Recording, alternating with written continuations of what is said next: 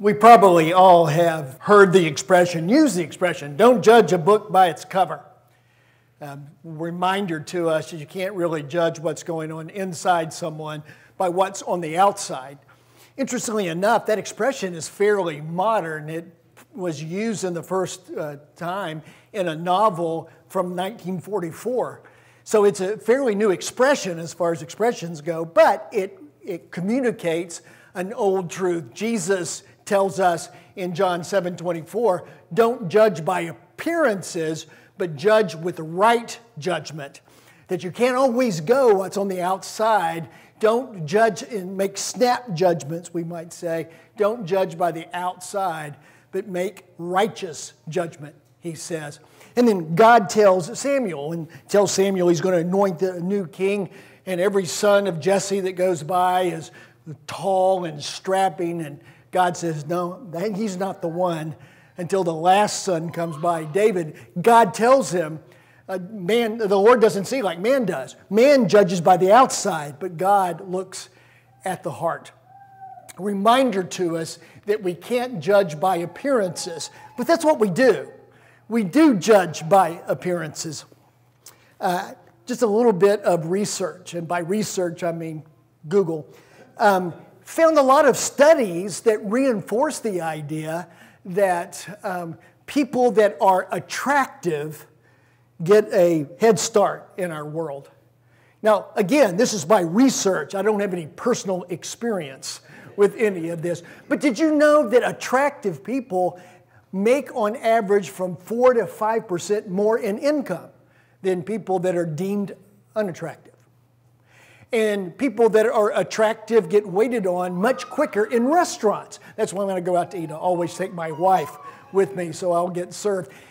People that are attractive get called back on second job interviews. In fact, they even do better in court. We find the accused attractive, that sort of thing. And there's one study that shows that even babies respond better to people that are attractive than aren't. So yes, we do tend to almost instinctively make appearance judgments. We look at the way someone looks, the way that someone presents themselves, and we respond differently. We know better than that. We know that differences on the outside don't really make a difference. We know that the kind of car a person drives or the neighborhood they live in or their ethnic origin, that doesn't have anything to do with the content of their character, but we tend to make value judgments sometimes. Let me give you an example. Years ago, and it's been years ago now, Tressa had a couple of college friends that visited us here at Denby. They were both tall, strapping, good-looking guys, but one had people just kind of flock around him. Everybody wanted to meet him. Everybody wanted to talk to him. They both looked like football players, but one of them was an NFL player. You don't really see those. You don't really have those walk through the door, and so he got a lot of attention.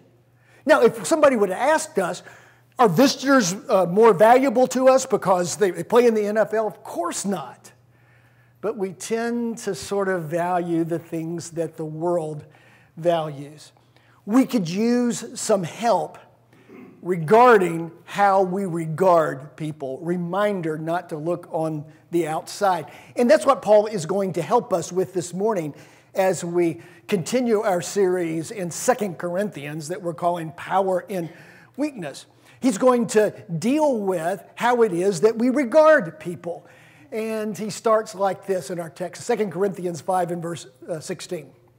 So from now on, we regard no one from a worldly point of view. Though we once regarded Christ in this way, we do so no longer. Therefore, if anyone is in Christ, the new creation has come. The old is gone, the new is here. Okay, so he says we are going to regard people not anymore by the way that the world judges. Now, judging somebody by the car they drive or how much money they make or what part of the city they come or what nationality they are, what their ethnic origin are, the kind of things that sometimes people look to, that is a worldly point of view. Christ has renewed us through the gospel. We have been redeemed. We have been reconciled, as Paul's going to go on to say. And so because of that, we view people totally different. We don't value them based on the old ways that the world uses. You know, James warns Christians. Somebody comes into church and they're dressed in fine clothes and they drove a real fancy chariot and they're obviously wealthy. You better not give them special attention while you shuffle the homeless guy off to the back row, or I guess in our way of looking, the front row. Those are usually the ones that we don't value all that much. And treat them differently. You don't value things, you don't value people the way that the world does. And that's important because in the first century, it was kind of hard not to. People were very, very different in the first century. Paul says in Galatians 3, there is neither Jew nor Gentile, neither slave nor free, nor is there male and female, for all are one in Christ Jesus. We see there was a world of difference between those groups in the first century. Jew and Gentile. The rabbis taught good Jews that the only reason that God made Gentiles is so that he would have fuel for hell.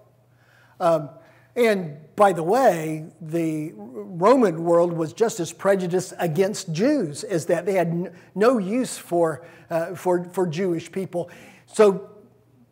But Christ says there's neither Jew nor Gentile. The way we are to view people is not to see those distinctions, those differences that don't make a difference. Slave or free, those are radically different categories in the first century. One group saw other folks as property, things to use and abuse because they belong to me, whereas the other group saw the first as oppressor, persecutor, the person that treats me as subhuman. But all are one in Christ Jesus. We cannot recognize any of those differences. And male and female, in the first century, it really was a man's world. Women were viewed more or less as property. Primarily, they were owned by their fathers up until they were married, and then they were handed over ownership to their husbands. We still sort of maintain part of that in our tradition, right? Part of the wedding ceremony. Who gives this woman in marriage? I do. So you hand the woman over. Christ says we don't look at people that way. All are one in Christ Jesus. Well, that wasn't just a problem in the first century world. We still see a radical difference between people, and Christ is telling us you are a new creation, and because of that, the way that you regard other people must be radically and totally new. So we look at the world and we see all of those folks, pouring over the borders to our south, illegal aliens or undocumented foreigners. Those are people created in the image of God. We don't view them as a political problem. We see them through the eyes. Those are people that Christ died for. We see, people fighting in Gaza. On one side, the Jewish people, on the other side, Palestinians. No, in God's view of things, they are people made in His image, and therefore that's the way that we see them. Oh, those radical leftist wingnuts or the radical rightist wingnuts that are dividing our country in this politically, those are not political obstacles to deal with. Those are people created in the image of God, and that's the way that we must regard them, and that's the way we must regard each other. We do not see differences that make no difference because we are a new creation in Christ. So Paul continues, verse 18, all this is from God. This radical viewpoint, different ways of looking at people, comes from God, who reconciled us to Himself through Christ and gave us the ministry of reconciliation, that God was reconciling the world to Himself, not counting men's sins against them. We have this, we like to look at ourselves as pretty good people, right? We're not perfect, but we're a pretty good person. Well, yeah, we are compared to other people that we consider not to be so pretty good. But being a pretty good person is kind of like, that's pretty free of strychnine. You got a little bit in there and it kind of ruins the whole thing. None of us are pretty good people. Paul reminds us, quoting from the Old Testament in Romans 3 and verse 10, as it is written, there is no one righteous, not even one. There is no one who understands. There is no one who seeks God. Quotation from one of the down times in Israel's history, but it applies to all of us. No one is good, pretty good or otherwise. We only can see ourselves as good by being very careful who we compare ourselves to. I mean, if you've ever gone on a diet, you know that it's a lot easier just to hang around with big people than it is to actually lose weight. You compare yourself carefully with other people and you can convince yourself, I'm a pretty good person. But compared to the God who calls us and the God who holds us accountable, we're not pretty good, and we're never going to be pretty good by ourselves. So Paul says, all of this is from God. We're used to thinking in terms of, at least I grew up thinking in terms of steps. You go through the steps of salvation, or you hear the gospel and then you believe and then you repent and then you confess and then you're baptized. It's almost you go through these things and these steps and you become good. Let me share you one of a story that's not my finest hour. It's back in my youth minister days, which is going back a long way, and I only remember this story because it very much wasn't my finest hour. We had a young man that grew up in the church. I'd known him since he was a little kid. He had always been active in the youth group, very sharp guy, treated people with respect, very much what we would call a pretty good person, in fact, a very good person. But he had never been baptized. And so as a young minister or young youth minister, not long after coming to the church here, I decided I was going to try to change that. I was going to try to talk him into being baptized. And here was the way that I approached that. Dude, you're doing all the hard stuff already. You're always at church. You're always active. You know your Bible very well. Why don't you go ahead and go in all the way and be baptized, get that out of the way, and then everything will be fine.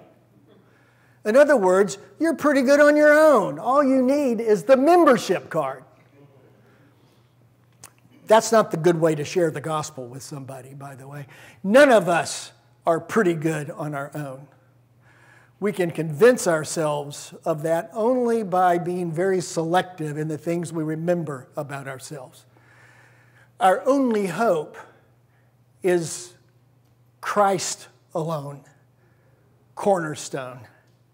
By the way, Lynn chose all of our songs today, and she could not have picked them better for this lesson than if I had, picked them out myself. In Christ alone, we're going to sing a little bit. My only hope is in what Jesus did for us at the cross. I am not good in my own. I'm only righteous because Christ's righteousness has been given to me. So Paul continues with this statement of the gospel itself. God made him who had no sin to be sin for us, so that in him we might become the righteousness of God. God made him, Christ, who was perfect, who was without blemish. He made him become sin so that he could give me his righteousness, who will never have righteousness on my own. Isaiah tells us that our best deeds are nothing but filthy rags before the holy and just God. But Christ took those filthy rags on himself, and he then wrapped me in his perfect robe of righteousness, the great exchange that takes place. We are only made righteous through the imputed righteousness of the Christ who died for us. The Message translates this verse, God put the wrong on him who never did anything wrong so that we could be put right with God. I think that puts it pretty well. That God's righteousness comes to us because of what Christ did on the cross. Here's what Spurgeon said reflecting on that very verse that we just read. They who preach this truth, the truth of Christ's righteousness, preach the gospel in whatever else they may be mistaken. But they who preach not the atonement, whatever else they declare, have missed the soul and substance of the divine message. That's exactly right, isn't it? That this is at the very center of what the gospel is about. That in our helplessness, God acted, and we're made holy because of it. Now, the Bible gives us several different ways, several pictures or analogies or metaphors to help us to understand this great exchange that takes place at the cross. And some of these pictures are a little bit different, have different nuances of meaning, and sometimes can even seem to be contradictory. Sometimes it's spoken of as an atonement, that an at-one-ment, a sacrifice that makes us one. Or sometimes it's spoken of more in terms of identification, that at the cross, Jesus came and identified with us sinners, crucified between two sinners, and took upon himself the ultimate human frailty in that he died on the cross for us. Or sometimes it's referred to as satisfaction, that Christ satisfied the wrath of God brought upon us by sin. He took the punishment for us. Or sometimes it's redemption, the buying back of a prisoner of war or the freeing of a slave, that we're redeemed by the blood of the Lamb. And then other times it's spoken of in terms of victory, that Christ defeated the forces of Satan, making a public spectacle of them as he died on the cross, winning for us our eternal redemption. Now, those aren't competing ideas. They're just different nuances. It's just examining what Jesus did at the cross from different angles. We don't have to pick one and downplay the other. These are all different ways of understanding that. And by the way, this is important. We don't have to understand all those nuances and differences. Because you see, if, as some people seem to think, that you have to understand what happens at the atonement, what happens at the cross in the proper way, then that makes the power of the cross dependent upon human understanding. I'll be the first to admit, I'm never going to be able to fully understand what Jesus did at the cross in all of its greatness and grandeur. Every Sunday we sit and contemplate and share in and participate in that death on the cross, the blood and the bread, the body and the blood that redeems us. The whole point is Christ alone, cornerstone, that Jesus paid the debt that we will never be able to pay, that he redeems us, that through him we are reconciled to God. So go back to the verse that we began with. So from now on, we regard no one from a worldly point of view. All those different ways of looking at people and noticing the difference between people that are recognized by the world, they're not recognized by us. If anyone's in Christ, the new creation has come. And that's how we view people. The old is gone, the new is here.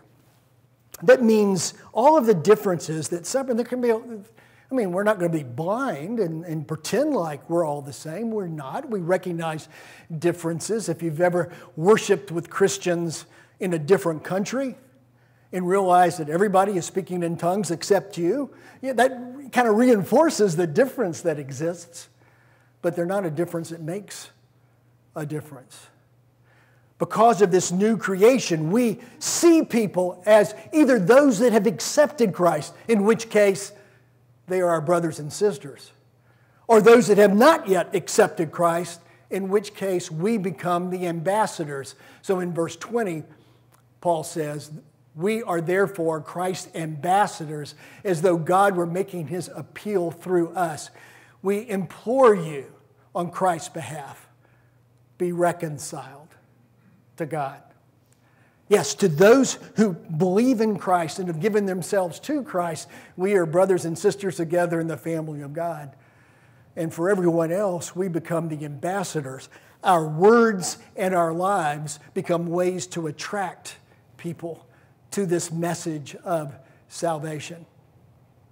The question this morning as we sing this last song is, have you done that? Have you given yourself to Jesus? Have you really placed your faith in him? This verse that we've looked at, this section of the text that we've looked at, that talks about this great exchange that takes place. What a beautiful picture that is of the atonement. But you know what? Another great picture is of what Jesus did at the cross and how he gave his life for us and how we're called to give our lives for him is in the call to baptism.